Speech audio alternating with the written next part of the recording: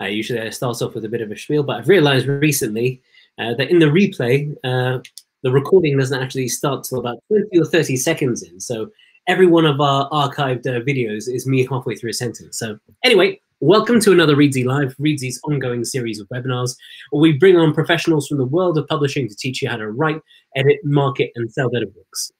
This week, we have another writing episode.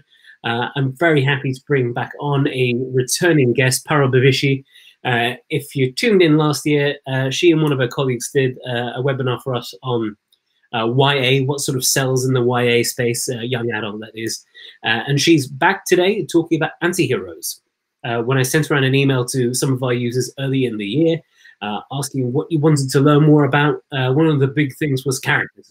Want to know how to write better characters, how to describe them, put them in plausible situations, make your readers fall in love with them, and write endless books about them. But tonight, or today, depending on where you are, we're going to be talking specifically about anti-heroes, which I'll let Parul and our co-host Randall explain for you. We'll bring them on in just a few minutes, but I can see from the screen here, a bunch of you are already online.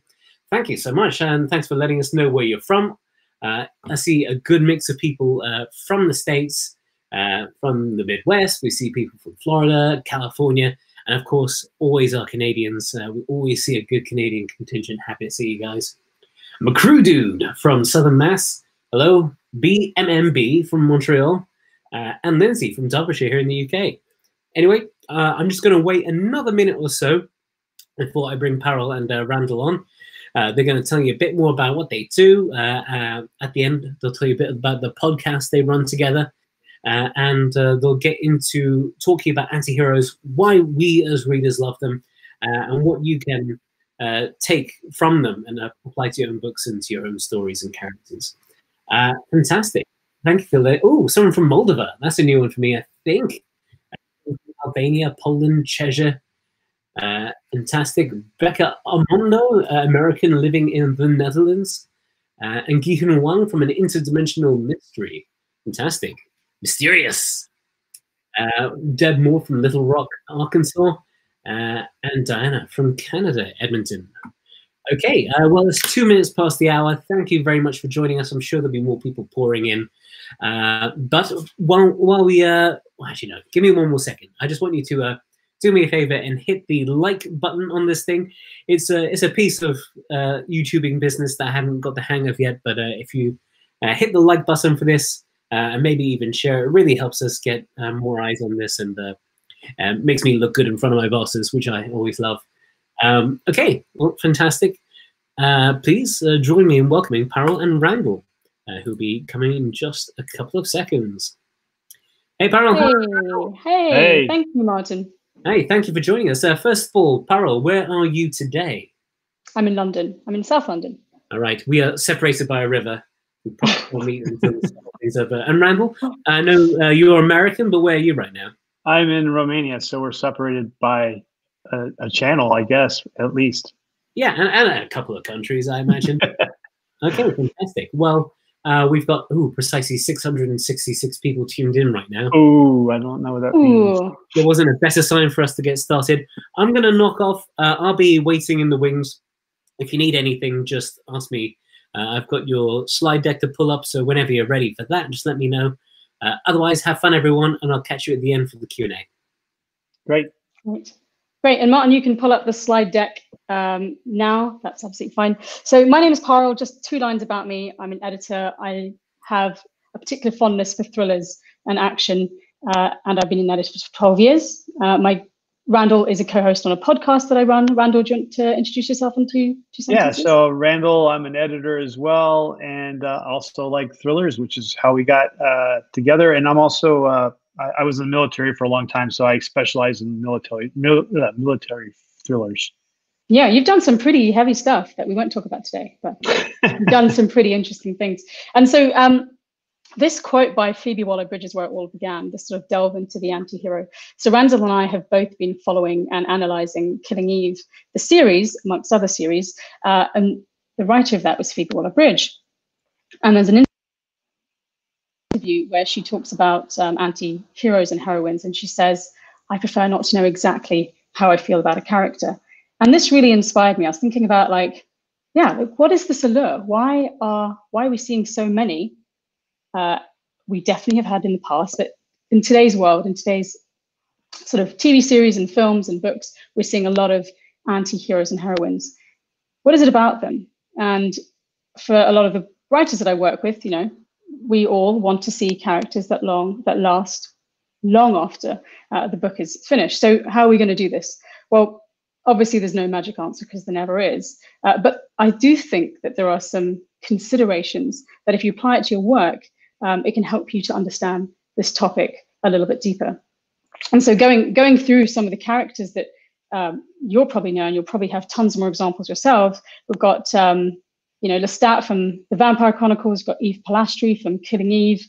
We've got Elizabeth Salander, Girl with a Dragon Tattoo. What a great book.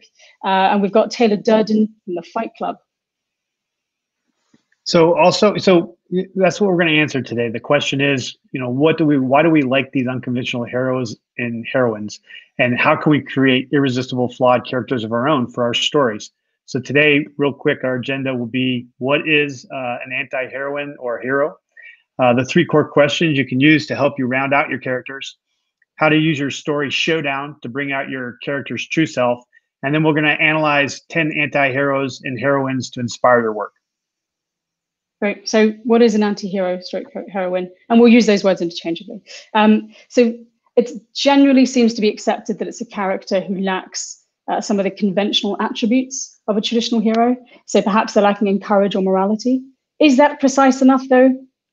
No, I mean, so also, I think you can also say that it's a hero or the protagonist that does the right thing, but maybe not for the right reasons. For instance, you know, Superman's always like got the weight of the world's on his shoulders. He's always doing the right thing. But you got all these other heroes in movies, TV series, and books nowadays that they have their own selfish reasons for doing the things. And I think depending on the level of their own agendas, that they can be called anti-heroes. And I think if you guys are familiar with Christopher Vogler, he talks about the anti-hero is a special kind of hero, one who may be an outlaw or villain from the point of view of society, but with whom the audience is basically in sympathy. And that's what we're trying to do, is create sympathetic characters, sympathetic protagonists for our readers. Yeah, exactly. And how do we empathize with the character? Well, it really helps to understand what they stand for, even if it's an end, whatever their end is, and even if we don't agree with the means that they use to get there.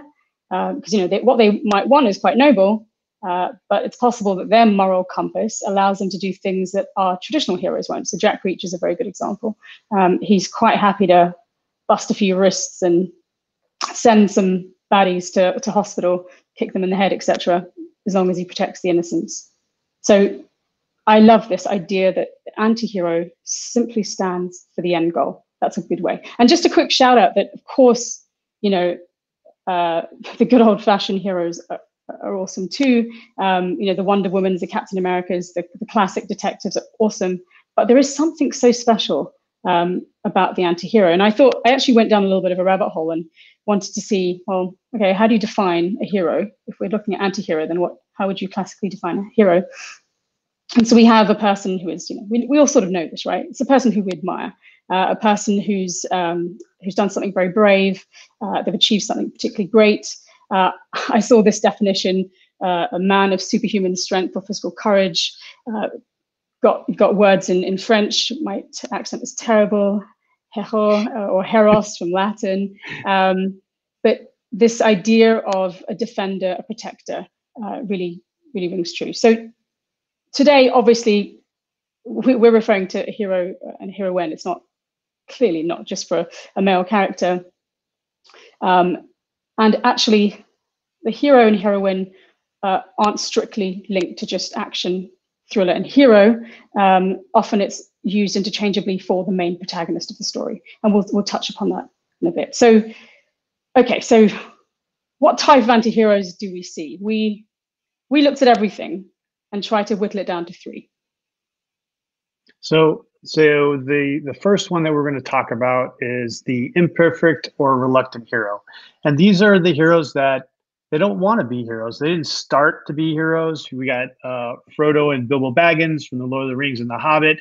They're hobbits. They don't do adventure, so they are kind of thrust into this hero a job, and they resist it a lot. And then in the end, they accomplish the mission. They become the hero that they finish their character arc. They become the hero, and they're actually changed for the rest of their life. In the most part, they come back to their shire, and they're not the same people. And this also includes Jack Ryan, who's kind of a paper pusher, intelligence analyst, and then he gets thrust into doing exciting things. We got Mitch McDeere from The Firm. Tom Cruise played him pretty well. And we got also, if you want to go to Jurassic Park, we got the doctor paid by Jeff Goldblum. He wasn't going to run around and fight dinosaurs. That wasn't what he went to school to do. But he gets thrust into these positions where he's rescuing children and making really intelligent decisions based on his knowledge from his studies. So he's using his gift. But that's the first one we're going to talk about is the imperfect or reluctant hero. Yeah, and next we have the morally grey hero. So here, Jack Sparrow is a really good example. We've got Han Solo, Tyrion Lannister, Hamlet, maybe? I'm not sure. I haven't fully decided on that one. But these characters are undertaking a mission that ends in a just cause. So they've justified it by some means, but actually they're motivated purely by by themselves, so what they get out of it. There are a lot of mercenary characters that fit into this, a lot of Scandi detectives, these sort of imperfect, grumpy, sometimes, do the wrong thing. Those sort of characters will also come into this bucket. And then the last one that we kind of broke down was the whatever the cost hero. And these are the anti-heroes that end up doing the right thing. Their object of desire are not necessarily on their end state's going to be, we accomplished the mission, we did the right thing, we saved the world, or we saved the victim, but they do it at whatever cost. Whoever gets in their way, whoever they have to kill, if they have to steal something to get to it. These are the whatever the cost heroes is what we classify them as. And some good examples are, Batman, Jack Reacher, Elizabeth Salander, Eve Pilastri, and as she evolves, Walter White, who's just trying to save his family, but he ends up being almost a villain in the end. Severus Snape from Harry Potter, and the list goes on and on. There's some really good ones, and I don't know if there's any David Gemmell fans out there from England, but he did a master job making a lot of characters like that. Waylander, John Channel, people like that. We have a big US audience as well, so. Well, then they should read this because it's like the best author ever. Yeah, I know you're really passionate about it. Okay, and so next we have some characters where, I don't know, are they a villain? Are they an anti-hero? This guy, I think it's Humbert from Lolita. Could you think he's an anti-hero because he lacks the characteristics? He's chasing an underage girl. He thinks it's the love of his life, and he justifies it to us in the way he writes. But you could quite easily, call him out for being a villain. We have other characters like that, like Tom Ripley. And yeah, there are a whole bunch of characters that when we did an analysis, you're like, it's such a fine line sometimes between villain and anti-hero. And to some degree, like we're classifying this just to try and get some sort of structure. In truth, the categorizations matter less than just understanding the different types, the variety of characters that we might find who enter this larger world of anti-hero. And then you have characters like Fleabag. I don't know, is Fleabag watched that much in the US? I'm not sure. But Phoebe Waller-Bridge, who wrote Killing Eve, that's actually her as the actor and the character. Is she an anti-heroine? Yes, in the sense that she's sort of outside the norm of a character who's searching solace for her grief and loss. She's not, this is an action or thriller. She's lost a best friend. She's trying to find love and trying to make sense of the world, but she does so in such a quirky, wonderful way that maybe she could be classified as an anti-hero. And then you've also got people like Michael Scott from The Office. So yeah, in the end, like I say, it doesn't really matter how we classify this. This is all about how do we create characters that we're drawn to. So we're going to have a little dig into that. And we'll start with, sorry, sometimes I actually don't know what the next slide is.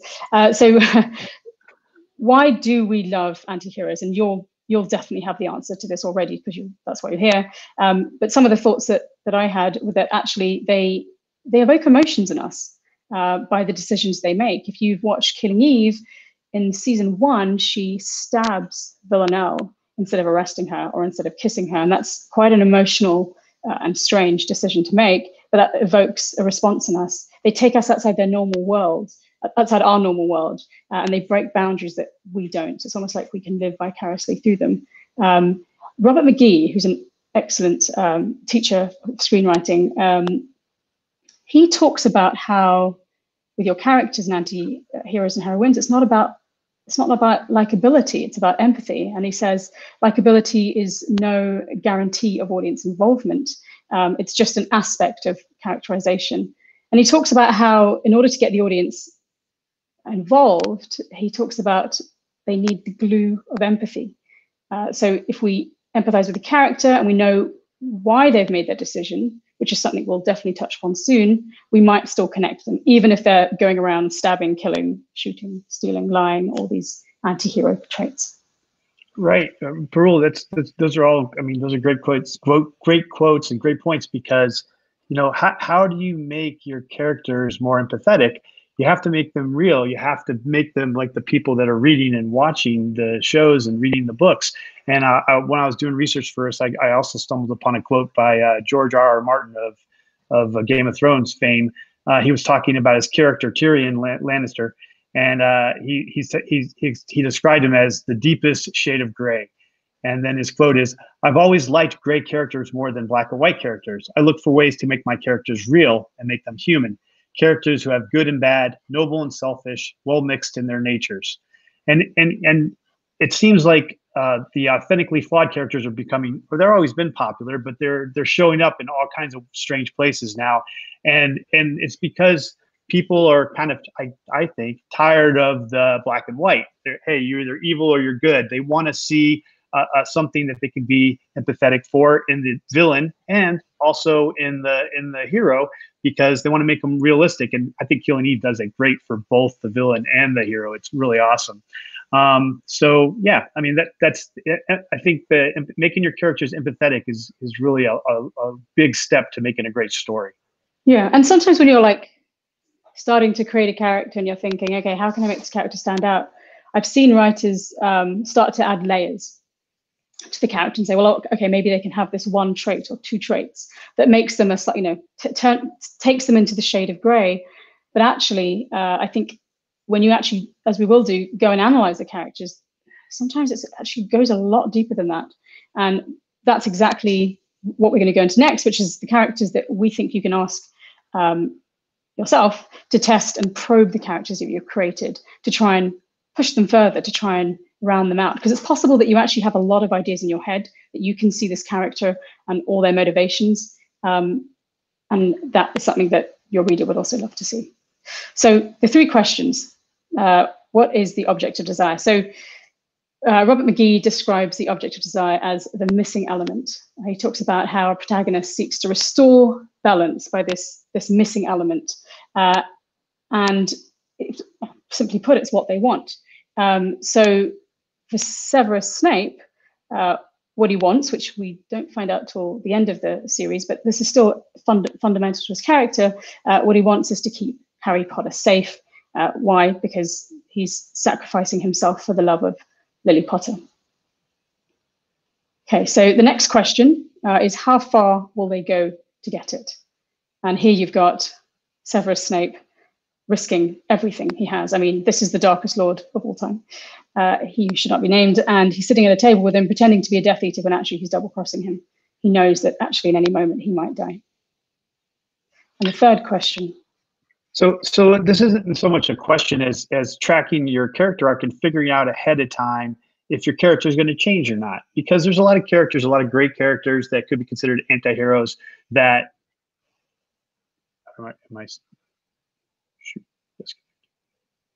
Yeah, I can still hear you. Oh, okay, I can't see. Okay, so there's a lot of characters like James Bond and Jack Reacher that they just don't change. And then there's other characters. We talked about the three different kinds of characters: the imperfect or reluctant hero. We got Jack Ryan, Bilbo Baggins. they actually change at the end. They have a different kind of worldview at the end. The world's bigger for them now. And then the ones that do the right thing, whatever the cost, Batman, James Bond, Elizabeth Salander, they have a goal, but at the end of the story, at the end of this chapter in their life, they're the same person. They still have the same code. And then they have these the morally gray, unscrupulous heroes like Han Solo and Tyrion Lannister and the mercenaries. They kind of can go either way. They may not change. They may change. In the case of Jack Sparrow, he doesn't change. He's still a pirate. He's still in it for himself, for his money, for his crew. Han Solo, on the other hand, starts out kind of scrupulous, and then he ends up, hey, I'm going to be a part of this revolution. And so that's something that when you're making these characters, you want to think about. Yeah, it's interesting, isn't it? So I guess it's with the characters you mentioned who don't change, it's their inner view, either their worldview or their morality or status in a genre doesn't shift. And it's not that one is better than the other. Yeah, I can think of characters that I love who both have changed and haven't changed internally across the arc of the story. Yeah, and if we're just going to follow the same trend what we're doing and talk about Severus Snape, he throughout the whole series, he's like treating Harry Potter the same way, and we don't know. And it's very mysterious. We think he's a bad guy. He looks like a bad guy. He's wearing black. He treats Harry like that. He treats the hero poorly. And as it evolves, we understand more and more why he treats Harry that way. But it isn't until, God, it's so masterfully done, right? At the end of the 7th book, the 8th movie, we find out why. We find out, Lily Potter is his obsession. And because of what Voldemort did to her, he has this sole goal is to kind of get revenge for Lily. And it's just so masterfully done. And I don't know how many people can do 8 books worth and keep that secret and still have great books along the way, but it's just great. Yeah, no, I'm a big fan as well. Awesome. Thanks, Randall. It's really interesting. The next we have the showdown. The showdown is that big event, the thing that we know happens somewhere in the sort of last third probably of the book. And so for Harry Potter, we have, this isn't the showdown actually. The showdown is when Harry is with Voldemort, but for Severus Snape, this is his showdown. This is where we finally get to see who he is. This is where he reveals himself, his sort of inner world, which is that he's a changed man. And as a I say love interest. It's not like Lily was interested in him, but he proves his love for Lily, sacrifice of love, which is what you might see in the love genre. So my point here is that in the showdown for the character, the big event for the character, it's where you will see a reveal. You'll see something really critical about who that character is and how they may have changed. So in this showdown, we are very surprised. In Bond, when he has a showdown, we're like, yeah, of course. You killed the bad guy, of course. Okay. So I come back for number 27. Yeah, exactly. Okay, so now we get into the examples. How are we doing for time? Okay, good.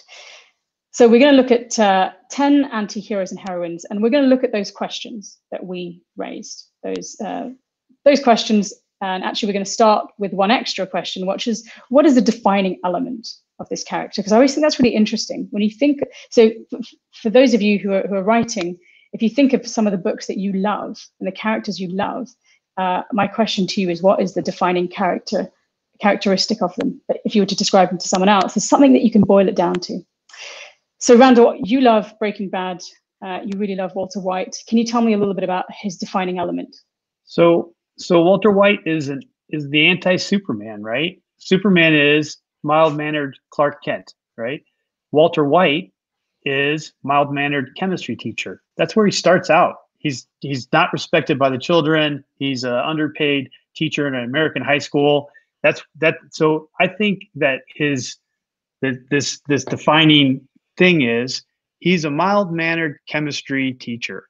And then he does these spectacular, crazy things that are totally out of character for a chemistry teacher, because he's smart. I mean, to be a chemistry teacher, you got to study some smart stuff. He's smarter than all the kids in the room, but they don't treat him like that. So I think that's his defining character, just the fact that he's super smart and he's just a mild-mannered chemistry teacher, and he's going to do great bad things, but great things nonetheless. Okay, and his objectives are, what does he really want? He really wants to protect. I mean, he starts out really wanting to protect his family because he has cancer in the beginning, and he's like, I gotta support my family. I'm gonna die. How are they gonna live? I got kids, and then his wife becomes pregnant, so that escalates the progressive complication, and so that's what he wants to do. He wants to save his family and make sure they're secure. And so, how far will he go? He's willing to do a lot of nefarious stuff. He's willing to meet with crazy, bad people. He's willing to deal drugs that are going to kill more people. He's willing to kill. He's willing to cheat. He's willing to lie to his family. He's willing to do some bad things. And can you take us through a showdown? So when he meets his big event, right? How does he react? There's so many showdowns, but like I said, his defining thing is when you break this down, he's a chemistry teacher at a high school, so he's not really high on the totem pole. In the end of the first season, he's face to face with the biggest drug lord in town, and he's like, "Hey, this is the way we're going to do business." And he's already thought this out. He's thought of contingencies. He's set up a bomb, and the guy's like, "No, we're not going to do that." And he blows this guy's lair up. And the guy's like, "Oh wow, this guy's he's the real deal." He convinces the drug lord that he's a drug lord and makes him do business with him. I mean, it's crazy.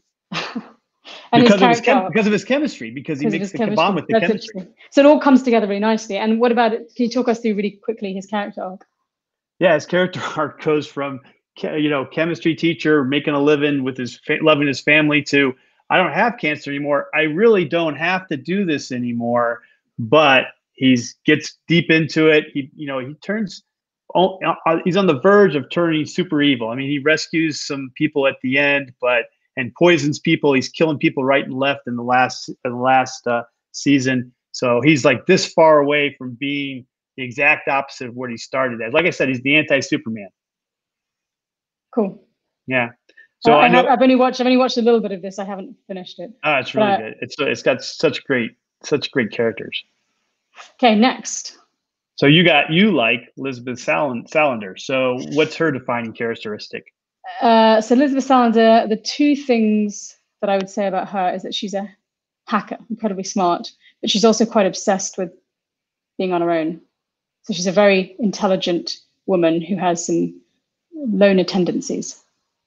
And then, so what's her object of desire then?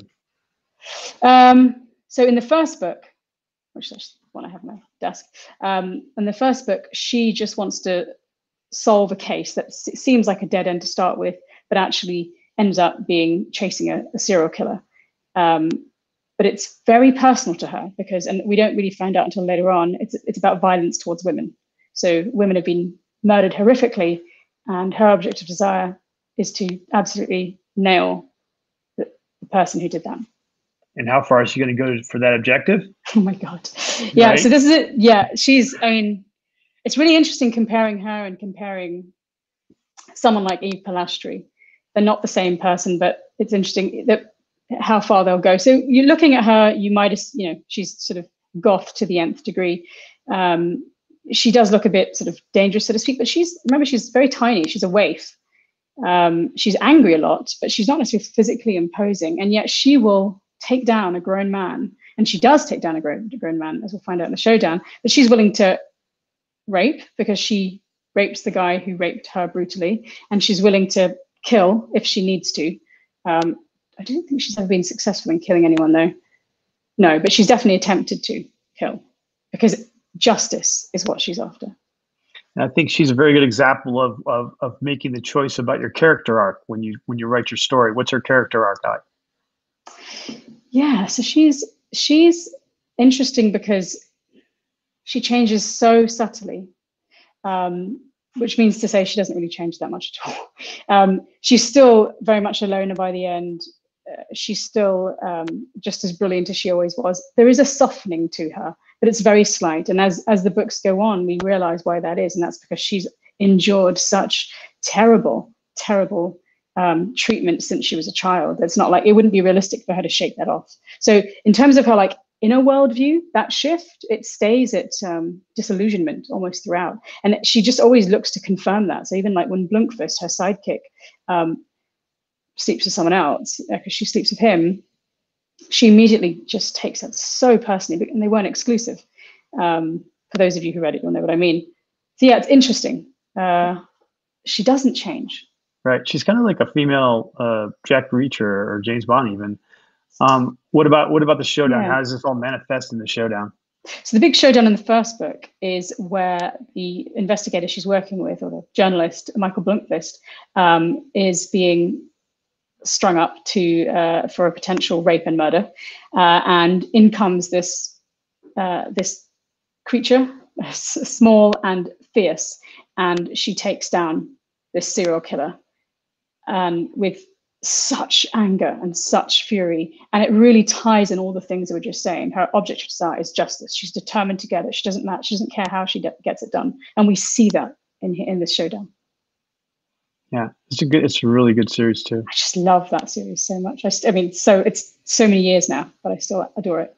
Hey, it's Martin here. Okay, next. Because the original Swedish title for it is Men Who Hate Women, which I think sort of pretty much puts like a real yeah, I know, right? point on it. So yeah, yeah, no, absolutely. So I worked at that publisher at the time when it was coming out. I wasn't involved with that. I wasn't that lucky. But I remember the conversations going on about the titles vaguely. So it wasn't taken. I don't think it was taken lightly. But you're right. Yeah, Men Who Hate Women. I think that was the third one or the second one. The first one was definitely The Girl with the Dragon Tattoo. I think maybe it's the second one or the third one. Before Men Who Hate Women. Okay, cool. Okay, so next we have Eve Polastri. Killing Eve. We both love this one. Yeah, we do. So basically her defining feature is, I mean, really, she's just super intelligent, and kind of her gift is figuring stuff out that other people can't figure out. And in this case, she's also obsessed with female serial killers, not just serial killers. So that's kind of a unique thing about her that people will always remember, I think, when they talk about this series. Yeah, and what about her objective desire? Well, she wants more excitement in her life. She doesn't like she's got a security job with MI5, which you'd think that'd have enough excitement, but she wants to be in charge of, she thinks she's done all this research on female assassins, and she really that's what she wants to do. And she gets kind of the opportunity, and she speaks out loud, and people kind of belittle her and tell her she doesn't know what she's talking about, but she ends up being right on point. So that's what she wants to do. She wants to be more involved, and she wants to track down serial killers and save the world, be a hero. Yes, she's absolutely single-minded. And how far will she go? Well, in the beginning, she's a very by the book. She wants to be by the book. She's kind of offended when other people aren't by the book, even, and so her boss kind of goes off on some tangents, and she's like disappointed in her and stuff. But as the series progresses, she definitely throws the book away. And as you mentioned, I remember when we did this on our podcast, you were saying, what other series book would you have someone, do I stab her or do I kiss her? But it was right after Game of Thrones ended, and you didn't see it. And I was like, well, Game of Thrones kind of did that already. But basically, you got to that. They sitting down in the bed, they kind of talk. She was fired, and they're laying next to each other, and it's a really romantic moment, and you think they might kiss, and she reaches over and stabs Villanelle, and it's super surprising. There's a really good ending to the season. So she's willing to lie, cheat, stab, think about kissing the villain even. So she's kind of betraying what you want, her object of desire almost. Yeah, and because for those of you who might have seen all seasons, or those of you who haven't, if anyone ever wanted to compare, like look at an Eve Polastri character, I would definitely recommend season 1 over season 2 and 3 for her character arc. Season 2 and 3, I don't think are necessarily great examples of character arcs. Season 1 is just unbelievably good. Okay, so next we have Mr. Reacher, Jack Reacher. Mr. Reacher. What's special about him? So much special about him. I like to think that he has the unyielding philosophy of a Western character. You don't find characters like this who don't have a home. They wander around with just the clothes on their back, and they don't wish to be held down by society in any way, and yet they believe in freedom. But the Western character is the thing that I think about the most when I think about him. Yeah, incidentally, I've had conversations with people on trains because they've been reading Jack Reacher, and I end up always talking to anyone who holds that book. And inevitably, they always say to me, God, don't you love that he just has no possessions? They always say the same things. I have no possessions. My Jack Reacher. My parents love those books too. Okay, so what's his object of desire? So for him, in every single book, but say, I mean, one shot is one book, but in every single book, it's normally to get whatever crime that somehow landed on his lap out the way, because he just wants to explore America. That's his whole point. Is he's been in the military for so long, but lived across so many different countries. But the crimes are almost like, oh God, I have to solve this. Fine, I will, because my mom always taught me that I should protect those that are smaller than me. And so in one shot, it's a puzzling crime of a shooting attack, and the man asks for him specifically. So he has to solve it before he can continue on his, hitchhiking ways. And how far is he going to go to reach that objective? Interestingly, so it's whatever it takes, as long as innocents are protected. And I think it's interesting to compare him to Lisbeth Salander. So she's smaller than him. She definitely doesn't have that. She's happy with possession. And she has more emotion in when she enacts justice. With him, it's a very cold, calculating. Oh, you're in my way. Okay, I'm going to have to break your wrist. I won't actually kill you, but I'll make sure that you'll have to, you won't be eating for 2 months. It's an interesting, calculated attack on anyone who comes in his way. It's interesting that you say she's smaller than him, and then Tom Cruise played him in the movie. Oh, don't even get me started. Because he's like 6'6", 250. So upset about that. Like that. Yeah, not happy about that one. And what about his character arc? Oh, his character arc, he doesn't change. Right. Only in some of the later ones he changed. He softens a little bit.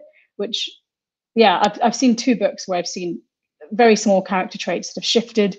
Like he feels a bit bad about not having money when he meets up with all his old military friends, and he tries to settle down with maybe 2 women that I've seen him try to settle down with. Yeah. Okay, next.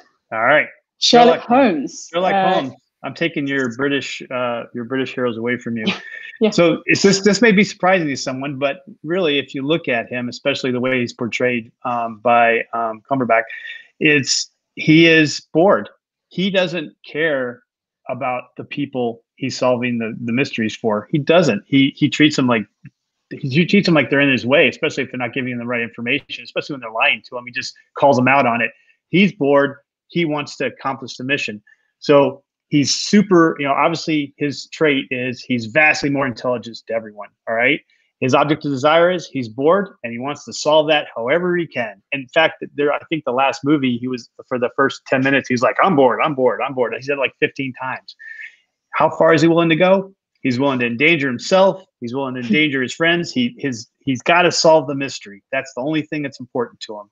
And and really at the end, he's not worried about, he's just worried about solving the mystery. He doesn't even care if the criminal goes to jail half the time. I don't really think. This is a bit like Eve Polastri. She does. Yeah. She's got that. Apart from she's not quite so smart. She's not as smart. No, part of her characteristic is being bumbling, but she doesn't care whether the villain goes to jail or not necessarily. She just wants to solve it. Yeah. Yes. Yeah. So exactly. that's Sherlock Holmes. I think it's really interesting when you look at it. It kind of meets all the anti-hero checks. Yeah. Which I guess what we're saying is it gives him a depth of character. These sort of, we know, you'll know this as well, right? If you really get into a series or a book, you feel like you know them. Like you know what they eat, you know what they like and what they don't like. You really know it. And it isn't banal.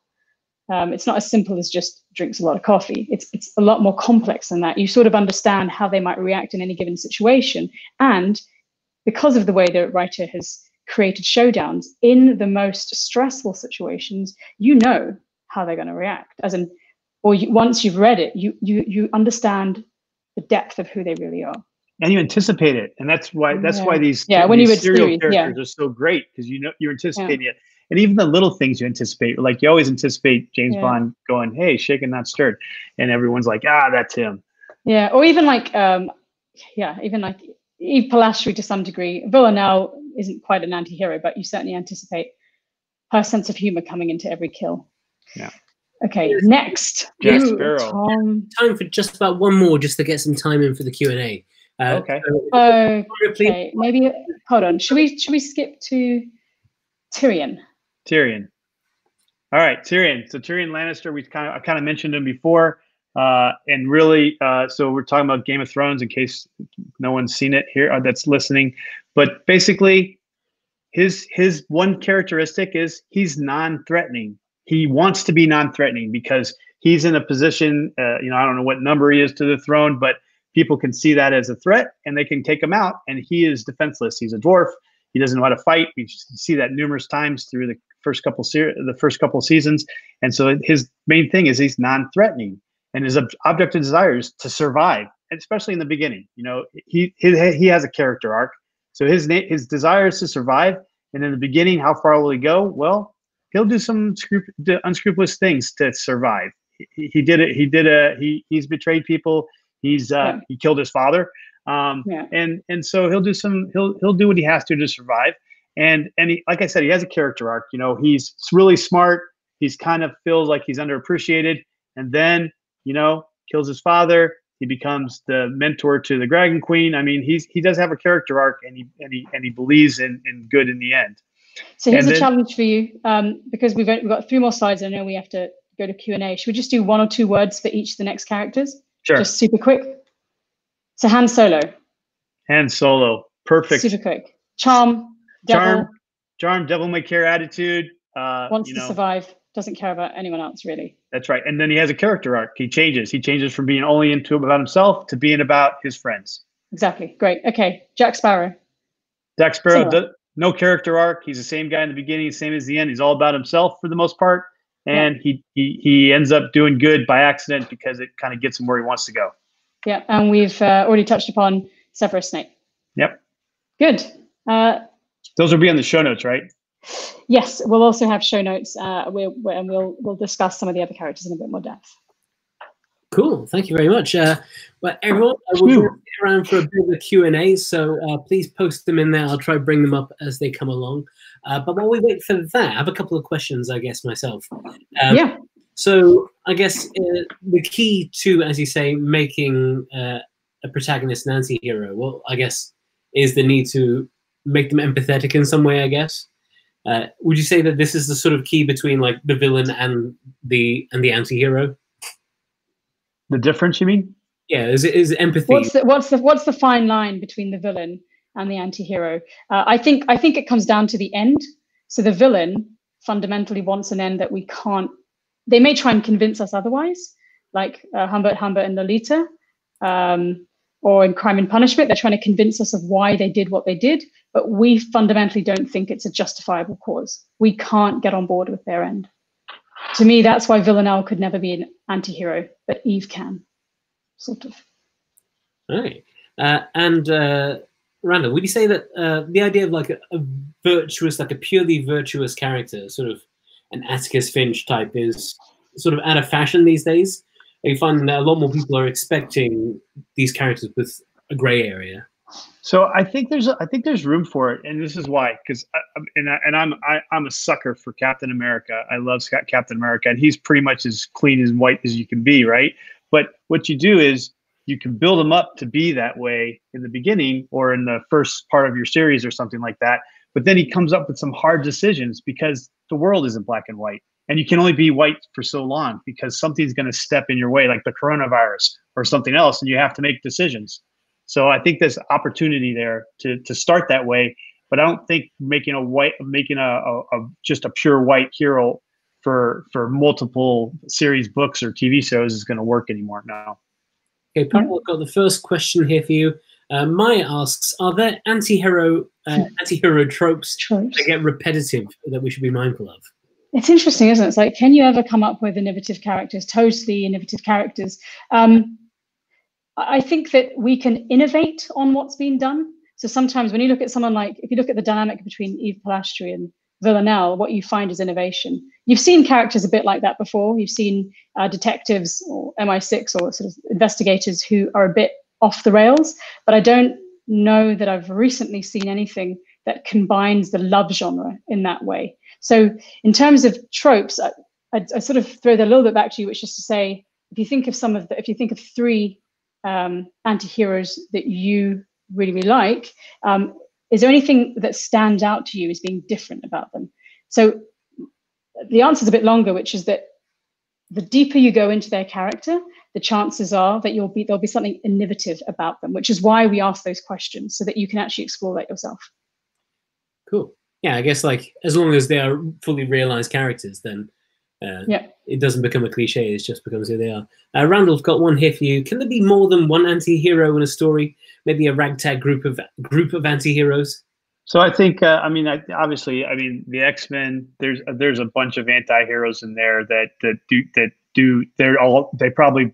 probably approach all three different levels of what we're talking about. And then the Umbrella Academy also kind of a weird mix of people. So yeah, I think you can have a ragtag group of anti-heroes. Absolutely. I've just seen two comments that I want to address. One is, and this, Randall, you can step in as well. One is the Joker an anti-hero, and then also Dumbledore. So the villain, the Joker for me is you can see how you might be sympathetic to where he's come from, but to me, his end goal, the end, is not something that I feel an anti-hero would. I don't think he'd go quite that dark. It is a subjective opinion. Someone also made a comment that these things are subjective. Absolutely, they are. And that's why some books and some things you read at the time might seem like you can get on board with what that character's trying to do, but maybe in 10 years' time, that's no longer acceptable. Like Lolita is an interesting example. I was reading a whole bunch of stuff online about how it's increasingly become more and more difficult to accept this character going after a 12 or 13-year-old girl. Do you have any thoughts on Dumbledore? As an anti-hero? I don't know. I think he's just a hero. Yeah, I don't have anything bad to say about it, Dumbledore. I agree. Would you say that in order to sort of count as an anti-hero, they would have to be in some way a protagonist, like a secondary or tertiary character? Would you say that they're sort of bucking any sort of expectations that the readers have of them? Like I always imagine that it almost kind of had to be either a main character or very close to being one. I would agree with that, Martin, and I would say, like, for instance, Johnny Depp's character in Pirate of the Caribbean, it was supposed to be a minor character, and then he stepped into the role, and it became equal to the other two protagonists, and that's the only reason he is the anti-hero. If he was just a kind of a prop, he wouldn't be an anti-hero, I believe, because we wouldn't get to know him well enough. Parul, I'll ask this one for you. Paul asks, is it okay if the story has no antagonist, so long as there is an anti-hero? Paula, yeah, really interesting question. I haven't yet seen an example that works for me.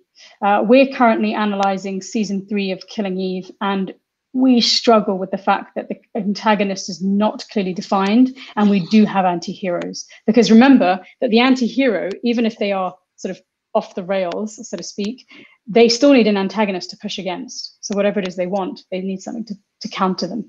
So I'd say your hero is only good as your villain, and if you don't have a villain, then your hero has nothing to. The choices that the hero makes don't really mean anything to the viewer or the reader. So what you're saying, Randall, is that the anti-hero and hero are still on the same side of the fence, fundamentally, because that's right. What Paula's question was like. Does the anti-hero mean that you no longer need a villain? It's actually not that. It's not, that's not what we're saying. But also, you don't have to have a person as the villain. You can have environment, for instance, or something like that. So just think about that. Yes, yeah. It can be institutions. It could be like right. Like the government or like the laws or nature itself. Environment, right. Jaws, yeah, a tsunami. Elisa asks this one to you, Randall. It's more from a practical perspective. Both of you may have thoughts on this. Should you write your entire first draft and then layer in characters' depths, or should you really know your characters in and out before you start? Yeah, that's by each author needs to make that decision if they're a pantser or planner, right? I think the more that you have in the back of your head what kind of character your hero is going to be and what the character arc is going to be, you may look forward to less rewrites. Because you'll have to go back and kind of put it all back together. But go ahead, Parul. I was just going to say I've seen writers do this. I've seen writers who have had multiple books under their belt. So they're published. They can write, but I still see them take out that scalpel and sort of carve away and add in those layers. So I don't know if I've ever not seen that to some degree. So I feel like the degree to which you do that depends on how much you've thought of it beforehand, but you probably will always be doing a little bit extra layering as you go along. Parul, as I've been hearing this one quite a lot, it's quite interesting. How do you write a character who is sympathetic, but you don't really agree with the choices they make for themselves over and over? I guess the idea of, do you have to be, on the level with your character in order to like them and to or write for them or read and enjoy what they do? That's an excellent question, Amy. And it's a question I keep asking myself when I think of characters like Lisbeth Salander. She's not very likable in many, many ways, but I think she's brilliant. And I understand the end she's going for. I may not always agree with it, but I understand the end. Same with Eve Polastri. I definitely don't always agree with how she behaves in season 2 and 3, and even season 1. She lets the villain get away, but I understand her end goal. I empathize with the fact that she's starting to fall for Villanelle, the villain. And even though I don't agree that she should, I see it, I get it. So I think it's like when you can understand what their end is. Cool. Sorry, I'm going to bring this one up. Thomas Becker asks, this one's for you, Randall. Is it possible to define the hero via other characters' reactions and responses? So I guess this is more of a nitty-gritty craft question. Yeah, I think that's a good question, Thomas. So yeah, of course, you define your character through a couple different ways. One is by the choices the character actually makes, but also by the way the characters around him react. If he's Captain America, you can see in the Avengers it's done so well. Captain America, everyone reacts to him because he is the white guy, the white knight in shiny armor, and you can see that clearly in the Avengers. So it's obviously the characters around him that you develop. Their reactions to your characters are going to be just as important as the characters' choices themselves. Cool. We'll look for just a couple more questions. Let's see. Oh, sorry. This is. This is an interesting one. Was it someone brought up the idea of Bertie Wooster from the Jeeves and Wooster novels as a potential anti-hero, in the sense that where he is someone who completely bumbles all the time, is a bit ineffectual and lacking self-awareness. Would that sort of classify him as a bit of an anti-hero? So I think that we talked about the spectrum, and we talked about, so there's two things. We talked about the broader definition that we think we've found that people seem to like, which is that they just don't have the classic characteristics of a hero, which is that they're sort of courageous and brave and accomplished, maybe. I don't know. That's not always a heroic quality. Yes, you can have an anti-hero who makes many mistakes, but if they fundamentally don't have an end that they're heading for, a goal that they're heading for, then I'm not sure if they're an anti-hero or whether they are just a character. Cool. There's someone on the message board, Gihan Wang, that has been posting something 50 times. I doubt we know it, but are you aware of Light Yagami from Death Note? I think it's could be an obscure character, perhaps from an anime. It's an anime or something. I'm afraid. I am sorry. We don't. We haven't. I'm not. Anime is not my forte at all. My son would probably know that. Yeah, I mean, and also listen. This is, I suppose, when it comes to trying to figure out how to write your character, I always think of masterworks, and that's what Randall and I have done. We've pulled out works that we think that have appealed to us, and we've looked at the characters and how, we've asked those questions, like what was their object of desire? How does their character arc move?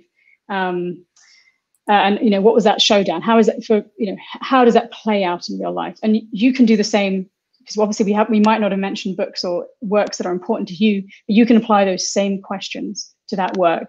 And I'd be really interested to hear what comes out of it. I imagine there's a similarity of the types of characters you find, because obviously the mediums flow into each other: anime, film, books, popular ones spread across. Cool. Awesome. All right, guys. Before we head off, I know you both have a podcast. Would you care to tell the folks a little bit more about it? Yeah, Randall, go ahead. Does the story work? It's called the Story Grid Showrunners. You can get it on any of the platforms that you listen to. And basically, we analyze television series. We started out with Killing Eve season 1. We moved into season 2, and we do the since we're story grid editors, we do what's called a 6-core question analysis and a full SCAP, which is a 1-page analysis of the whole plot of the TV series. Yeah. And the reason. Go ahead. Oh, sorry. I was just going to say the reason we do this is because for this very reason I just talked about before, that I feel like in order to be a good editor and a writer, I just want to keep looking and analyzing what other characters are doing. And obviously I love storytelling. So we've also looked at The Witcher, we've looked at You, I looked at The Umbrella Academy, and actually we're looking for suggestions for the next show. So if you know of any good, amazing shows that we should analyze, we'd love to hear from you. So you can go to sgshowrunners.com. Is that right, Randall? sgshowrunners.com, correct. Yeah. Cool, amazing. Thank you so much, guys. As we said, we're going to do a transcript of this talk that will be up on our blog later in the week. If you registered on Eventbrite, you'll get an email probably Friday morning with this.